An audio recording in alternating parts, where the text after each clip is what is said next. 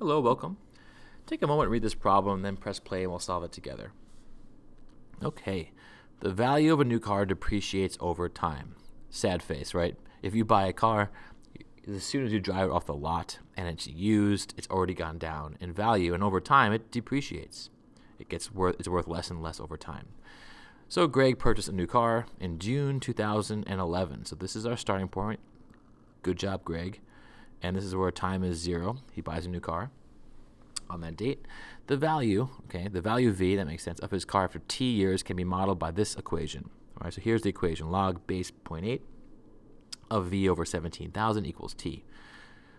And they want to know, what do they want to know? What is the average decreasing rate of change per year? So average decreasing rate of change, I'm going to underline that for myself, per year of the value of the car from June 2012. So what is that? That's where t is 1, right? Because 1 year has passed since he bought it, to June 2014, which is where t equals 3, because 3 years have passed since he bought it. And they want the answer in nearest $10 per year. All right, what's going on in this problem? Well, first of all, and this happens a lot on the Regents. You're given an equation, and you need to shuffle it around. The reason we know we have to shuffle it around is because they want the value, they're saying, based on the number of years. In other words, t is our input, and v is our output. Time, plug in a number, and then get the value of the car. But the way this is set up is the opposite. You plug in the value, and it tells you how much time has passed. Okay? So we need to rearrange this. Now, what we can do is rearrange it using a definition of logarithms. If you remember, let's say you have log base 2 of 8. What does that equal? Well, it equals 3. Why does it equal 3? It equals 3 because 2 to the power of 3 is 8. This relationship between exponential form and the logarithmic definition is something we can definitely use here. In our case, it's 0.8 to the power of t equals v over 17,000, which is a lot less friendly. But the idea is the same. And if we want to get v by itself, we do want to get v by itself. Remember, we're trying to plug in t and get v. We multiply both sides by 17,000 and we get this. 17,000 times 0.8 to the t equals v. And they want the average rate of change. So in a general sense, what I'm thinking is, all right, this is an exponential curve. I know it starts at a height of 17,000 because if you plug in 0, it would be 17,000 times 1. 0.8 to the 0 is 1. It starts off, that's the value of the car. Over time, it's going to be worth less, right? It's going to be some kind of decay curve. And I also know it's going to decay because you've got 0.8 to the power of t. And if you have a number between 0 and 1 and you're raising it to positive exponents, it's going to decay. And what they're really asking us, let's pretend 1 year is here and then, 3 years is here. They want to know between these 2 points, these outputs at 1 and 3 years, what's the average rate of change or slope of this line?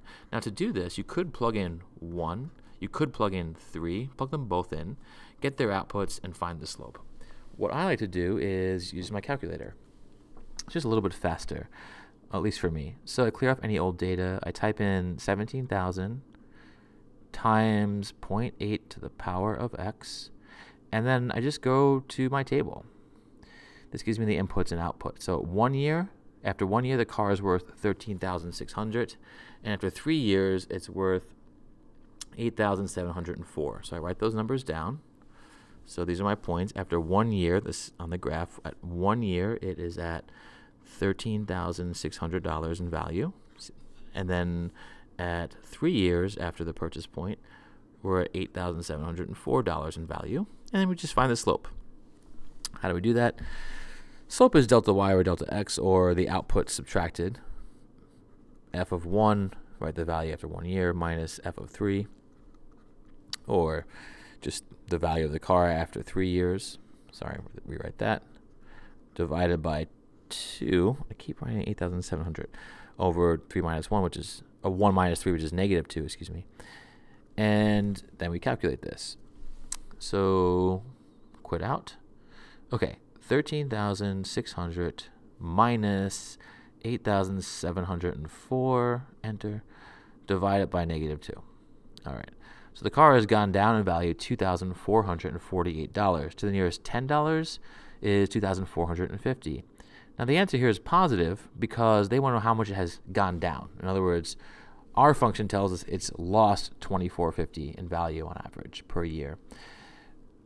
But if you're counting how much you lost, you can count that as a positive number. It's 2,450. You could say you've lost 2,450. If you said you've lost negative 2,450, that's actually going up, right? You'd be losing a negative. All right. Well, anyway, I hope that helped.